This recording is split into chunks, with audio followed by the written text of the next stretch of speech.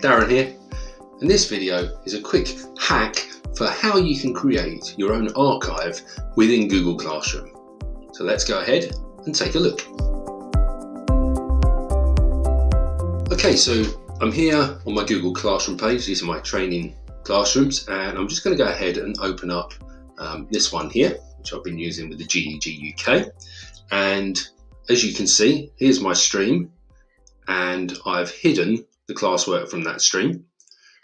So I've gone into settings here and I've made sure that I've hidden notifications.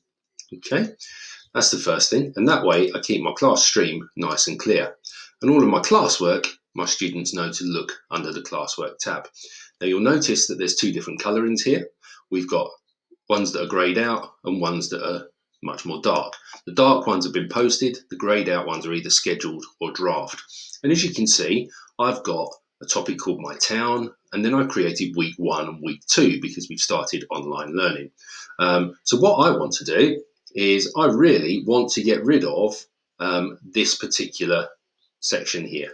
Okay, I want to get rid of My Town. I don't want to hold on to that anymore. I want to archive that. So I'm just going to come over to My Town and I'm going to click on this particular topic here.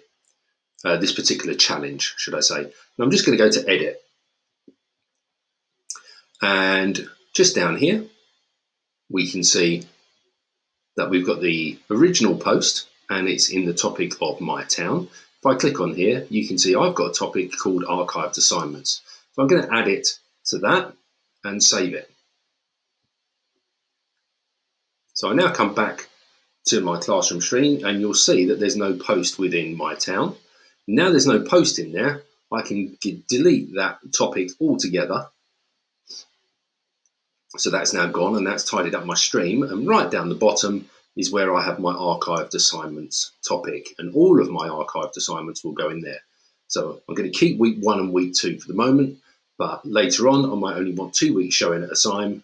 So I might move again by just going to edit, and I might move this into archived assignments and save. And that way I can make sure my students, there we go, are only working on the work that they should be working on for the given week, rather than anything else which might cause confusions. Okay, so just click save. Now all of that week 1 information has gone in there, and I can just get rid of that particular topic again. And it just helps keep everything organized. And the reason I put it at the bottom is because if you've got lots of topics, obviously you want the most recent being at the top, and that one is always to be found at the bottom then. So that's a nice easy way to create your own hack for having a folder for archive in Google Classroom.